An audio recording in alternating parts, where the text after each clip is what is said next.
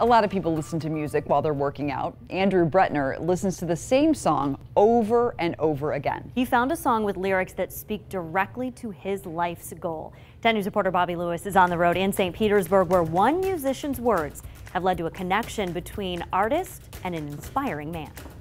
No, I'm not giving up, no, not yet. Concerts are a mix of music and memories. Andrew Brettner has the proof. What do you think about it, Andy? Awesome. Awesome. 2 weeks ago, Andrew and his mom Marilyn drove to Orlando to see Andrew's favorite musician, Andy Grammer. But from up here, it feels like flying. So thank you so much. What was it like to be at the concert? Awesome.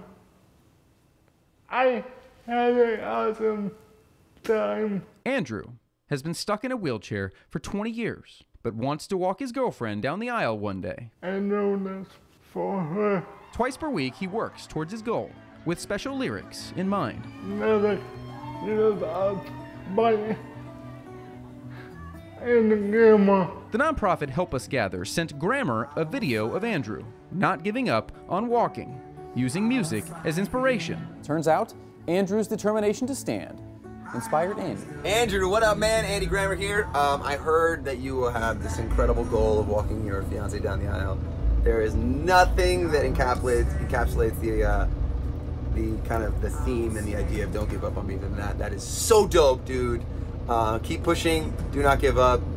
I'm just very inspired, and I love you both. And good luck.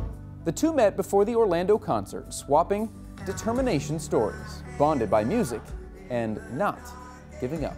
He was so nice to me. It was the best night. It was so much fun. Andy Grammer came out and they had a little chat about not giving up and about him working hard in the gym and getting out of this chair and trying to walk.